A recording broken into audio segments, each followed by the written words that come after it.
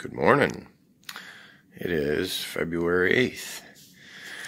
I just wanted to briefly talk about blade balancing for a wind turbine.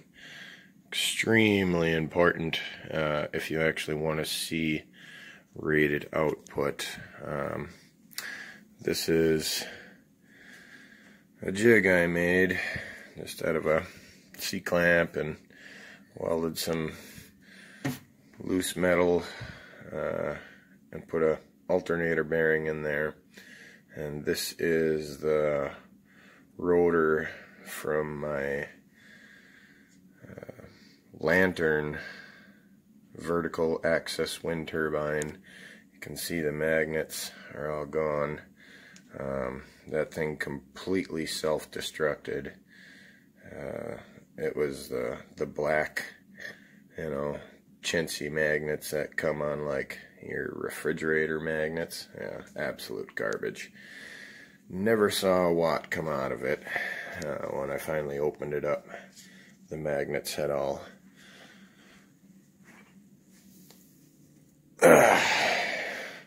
crumbled and ground up and sheared a bunch of the wires in the stator. So that was pretty disappointing. Wasted $200 there. Anyhow, the rotor happens to be the same size as a lot of common micro wind turbines, 17 millimeter, also the same size as common alternator shafts. So it fit inside of this bearing, and I threw this together so I could have a cog-free level device to mount my blades to. And there's a lot of mixed information about balancing these turbines. I've tried it just about every single way. I tried one of these guys. It's a blade balancer for lawnmower blades. So I'd take my, let's say there was blades in this. This is a hub. Take this guy and set it on there, and then I'd take this guy, a little bead level, and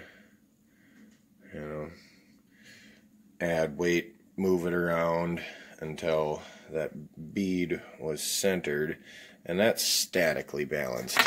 And that might work fine for a lawnmower blade, but lawnmower blades don't pitch and yaw like a wind turbine does when it's turning back and forth.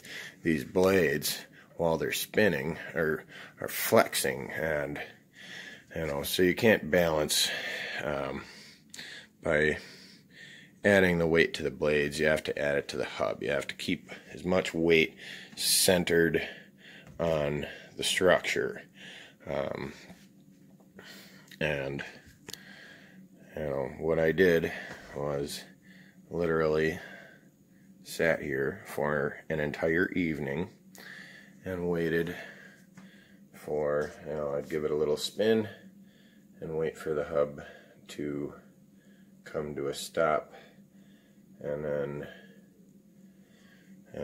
if when there's a heavy blade, it will come to rest downwards.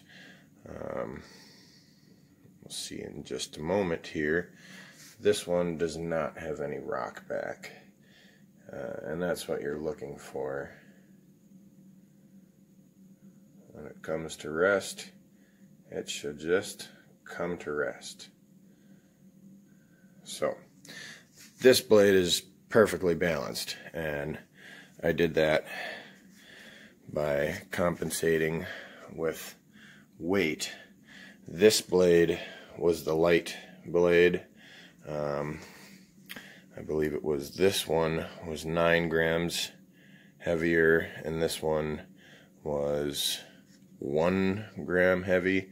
So it was, you know, some guys say to take weight off of the heavy blades. Well, I didn't feel comfortable removing material, so I added weight with lead.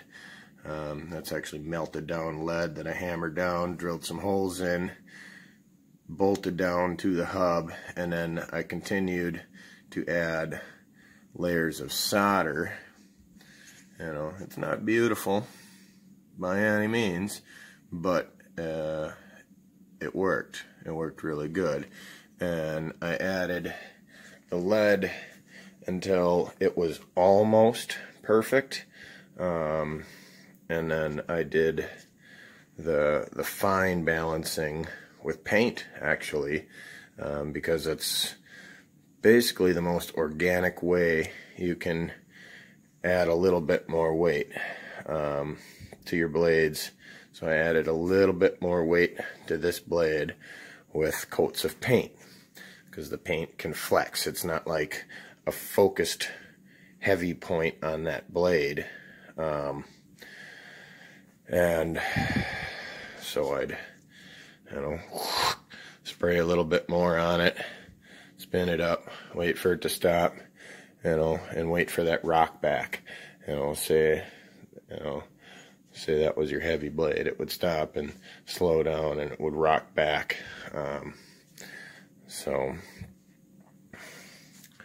it's a tedious process, but it's ultimately the most important thing you can do with your wind turbine, you know, aside from putting it in the wind.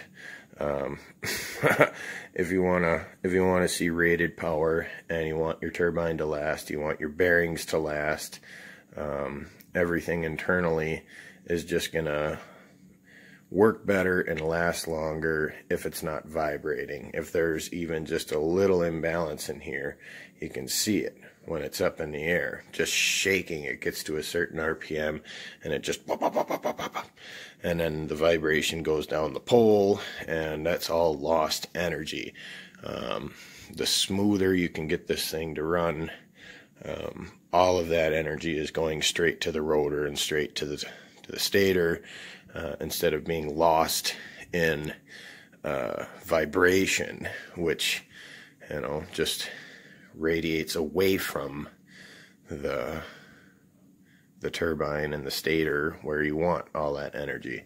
Any movement other than just rotating force is a great deal of lost energy. So I'm going to get this guy up in the air. I'm going to replace my small 6-blade set I was not impressed with. They're just too short to catch the air. These are 800 millimeter blades, and I think they're gonna do a lot better. So anyhow, that's that. Good luck.